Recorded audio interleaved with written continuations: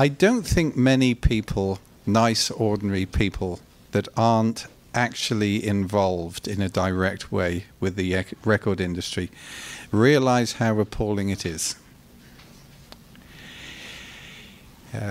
Quickly, what happens with this? A young artist, a young musician, must play music in the same way that a mother must give birth.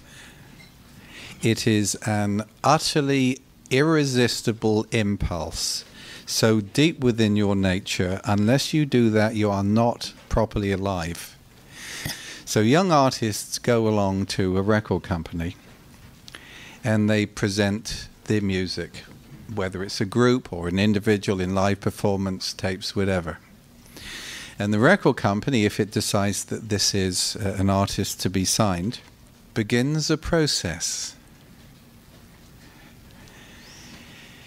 Now, if the young artist is signed, and I sometimes see headlines in papers, particularly local papers, local groups signed to major label, my heart sinks. When a group signs a record deal and makes the record is made on an advance which is forwarded by the record company to the artist to make the record. So this money is recouped from the royalties, so the artist pays to record the record and also makes the record, which is then owned by the record company. Now, those among you might say, but if the artist is paid to make the record and done the work, doesn't it belong to the artist? And the answer is no. And you say, why not? And the answer is it's company policy to own the copyrights of the records. Now, I'll give you one example. 2 or 3 years ago, David Geffen sold Geffen Records to, I believe, MCA for some $450 million. Now, you might say, hey, that's a good deal. How many records did David Geffen make? Well, actually, David didn't make any. So you could say, well, how much of the $450 million from the records made and paid by Geffen artists did the artists get? And the answer is nothing whatsoever. And you might say, isn't this inequitable? And the answer is yes. It is a major disgrace which is currently beginning to be debated within the industry, and there are 2 young groups, very successful that you'd know, who are approaching it. But both are bound by gagging orders. In other words, they can't publicly discuss it.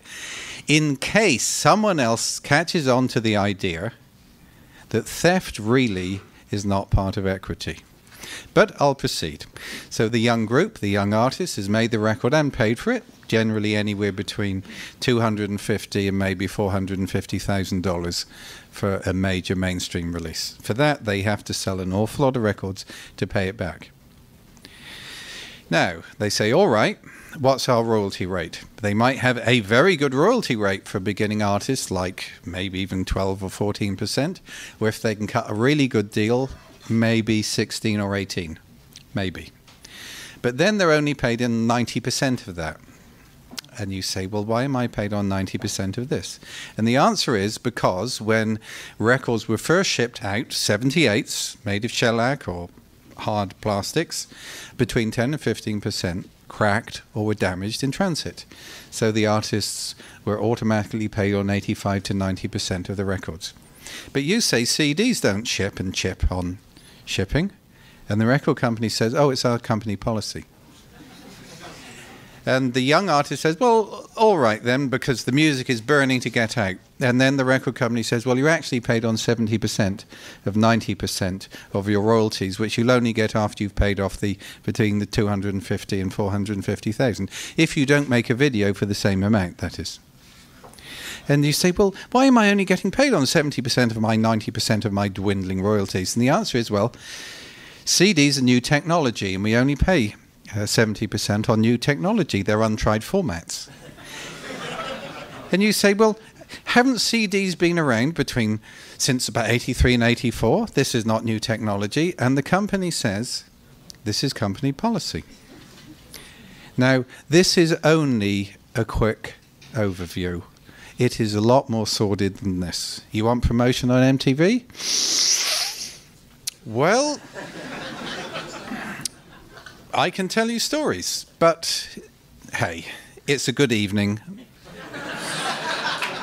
I won't. So, Discipline, as a company, administers the copyright on behalf of its artists, but the copyright is owned by the artists. And if any of the artists ever wish to leave, then they can and take their records with them, subject only to any licensing deals we might have entered into on their behalf. So, I would myself be unable to sign a normative, basic, ongoing company policy record deal with any of the majors and most of the minors. So were it not for Discipline, I would not be able to be a working musician.